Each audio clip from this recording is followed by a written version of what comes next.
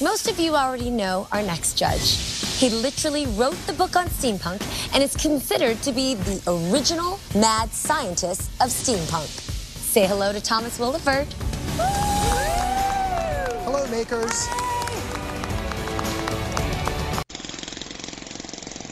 Wow. Is that leather? Yeah, it's leather and sheet brass. Oh my. And this was a grease gun from Model T Ford on the arm. Beautiful. Thank you. Are you Tom? Yes, I am. I'm kind of drawn to this pump here. Oh, yeah.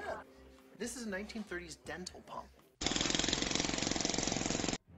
We are steampunks. Welcome to Grimlore Manor. I'm Thomas Willeford. And I'm Sarah Hunter, and we make fine art and mad science. Come on in.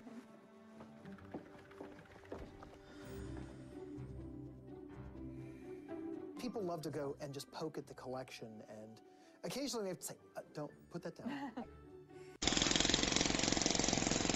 I made a 15-foot tall, 1,000-pound robot. This giant robot is going to New Jersey for the Steampunk World's Fair.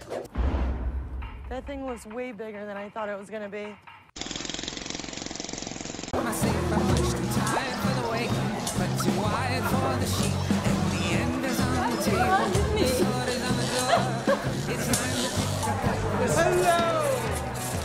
Where are we?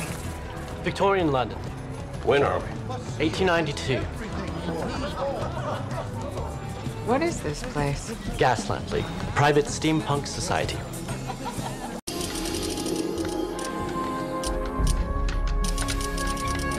Hey, Dad.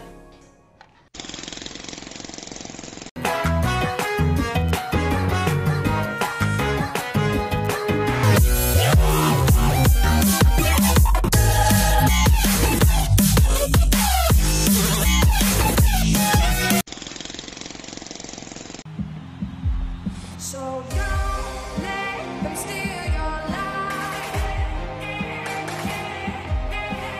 Don't let them break your stride.